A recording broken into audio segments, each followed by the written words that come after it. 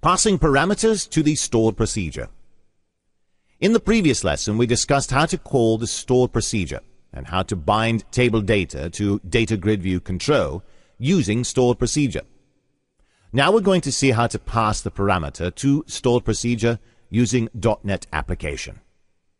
Open a Visual Studio .NET 2008 Windows application. Here we have Combo Box. Using this control, we're going to fetch the product information based on the Combo Box selected item value.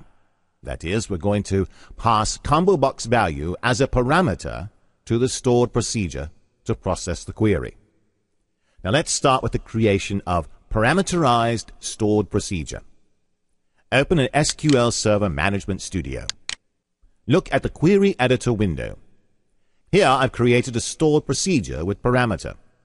MyPro is the name of the stored procedure, and SP number is the parameter of type varchar.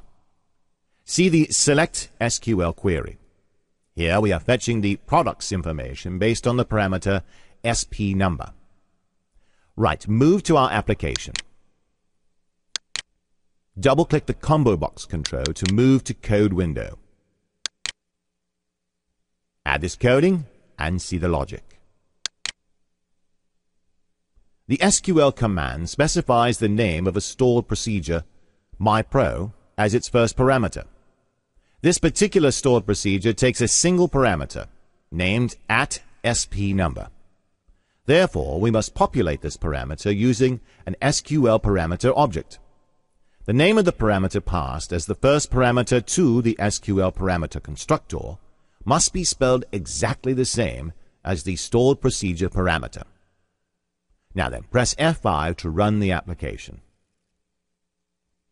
Now we are in Execution window. Click the Combo Box to select the item. It will display products information based on item number. Try it on your own and check the answer.